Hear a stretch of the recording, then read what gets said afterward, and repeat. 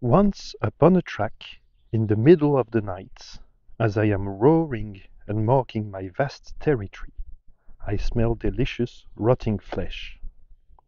My stupid spotted cousins are stuffing on it.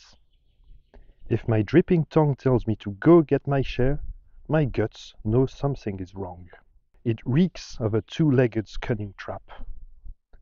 I'll head the other way. You can't touch this. That is a long run, and I carefully make it wind, crooked. Sun has risen now, and some butterflies are flapping around me. It can't be a Sundance this early. They're rather feeding on salt. Pea salt. I'm at the boundary, and my nemesis freshly marked it. He's an alpha. Guess I'll have to turn back. Two-leggeds are lovely bunnies compared to him. Hey, what's this ruckus? Metal box roaring straight upon me. Four-leggeds with their thundersticks, and that crazy white one running me down barehanded. Okay, you won. You caught me by surprise and a firm grip. Stunning. Never trust a butterfly.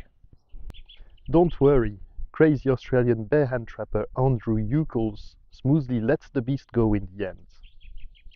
Any idea which animal it could be? Go check our trackers survey on uponatrack.com.